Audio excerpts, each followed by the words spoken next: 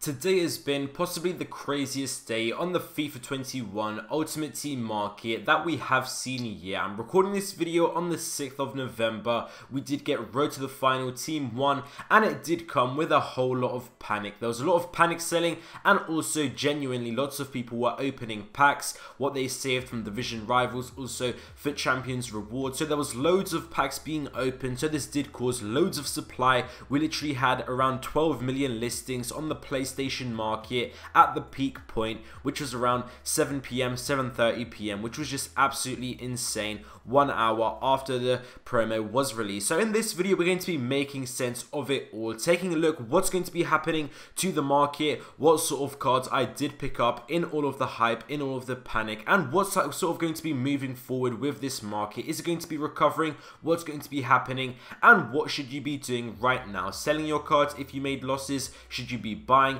Everything that you need to know, trying to make sense of it. So make sure you guys do watch right until the end of the video, because I'm going to be answering all of your questions and I guarantee you they are going to be answered in this video. So before you do comment down below, please make sure you do watch right until the end. So getting straight into it now, the market was hugely affected. It was mainly the gold cards. We saw some absolutely insane prices. The first card I did actually go ahead and get was in the morning. I did get two Marcus Rashford, and this was just a general buy because a general flip swing. I was wanting to flip this card because he went low, 250k. I do believe this was sort of around lunchtime UK time. There was a bit of panic, sort of 2 PM as well, 3 PM UK time. That is when I did pick up two Marcus Rashfords for around 250,000 coins, and those were absolutely amazing buys because now it turns out Marcus Rashford is pushing to around 290k, 300k. He's kind of fluctuating between 285k. He was 300k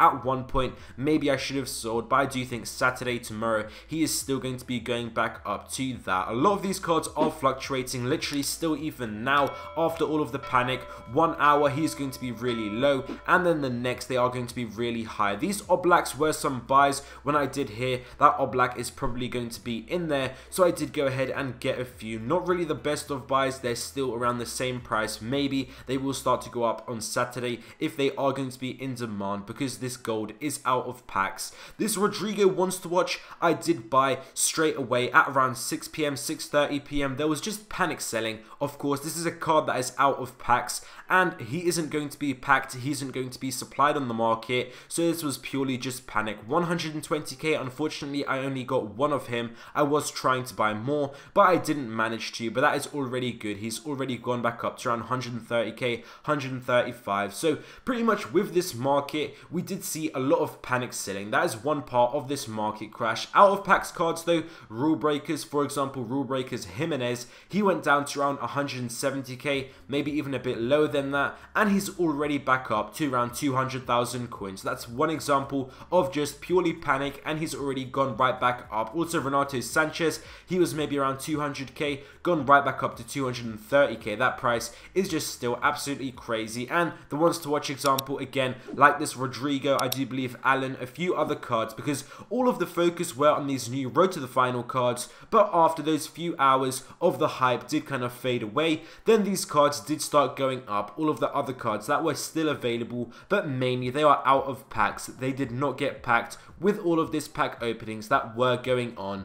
But then on the other hand, we do have cards that are definitely in packs and that have definitely been extremely badly hit. That Mane, that price is true. He did drop to around 340k, 350k in the panic on PlayStation. Just absolutely madness, but then he did quickly start going up. Also with Heung-min Son, he did hit a ridiculous low price, and I did find at 7 PM was a really good time for me to pick up some bids. So I did go for the safest cards that I did think of. There are still golds now that have actually kept on going lower. That is mainly going to be the low rated cards, the ones where there's still true demand and people need them in FUT Champions. I do believe Ferland Mendy is an absolutely great player. A lot of the French players, you will see a pattern here. So Ferland Mendy, I did pick him up at around one for 133k, other for 130k and 132k. Now he's going for around 140. Possibly tomorrow I might sell for 145, maybe 150 if I'm lucky, but we are going to see if he's going to reach that. These Pogbas were really good. Two Pogbas, both for around 200 200k, and he's already up to around 220k. That's really good. And a Sergio Ramos, that has also now gone up 10k. And you can see by all of these bids, look at this, more Pogbas were won at 200k, so many there. And also we did have Ramos that literally just went, no one was bidding on them. This Ramos as well, someone bought for 125k. I didn't have enough coins to outbid him. 126k. All of these bids were left unopened, like unbidded on. Also this one, 123,000 coins. Sterling as well. Sterling was decent. I picked up a few at around 90,000 coins. Possibly he's going to be going up. So bids were definitely a really good thing. I did tweet it out at 7 p.m. It was absolutely insane because everyone relisted all of these cards, and that is why we saw so many of those Ramos. No one was really buying him, and those bids literally went untouched when they would have been absolutely amazing deals. That is just evidence of how ridiculous this was today, and it's definitely something that we haven't really experienced. I do believe that was the record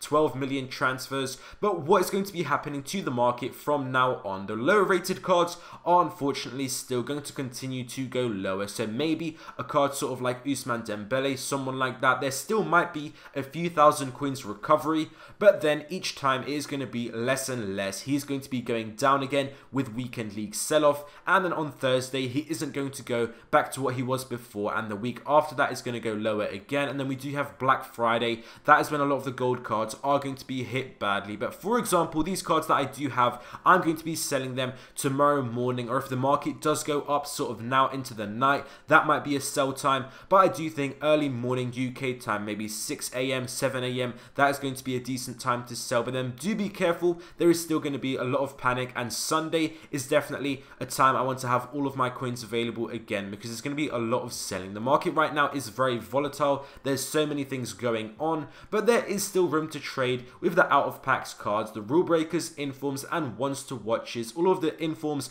that are not part of Team of the Week 6. Cards like João Felix, I am tracking him, trying to see when his lowest point is going to be, but it is very hard to tell. A lot of people were buying him, sniping him at 170, 160, and he's gone down even further than that. So I will be tracking them, but all of the cards that are actually out of packs, not including Team of the Week 6, that is going out of packs on Wednesday, of course. Let me know down in the comments below, what do you guys see on the market? And I really appreciate the absolutely insane support right now. It really means a lot. Thank you guys for watching this video. I hope you guys enjoyed, and I'll see you next time.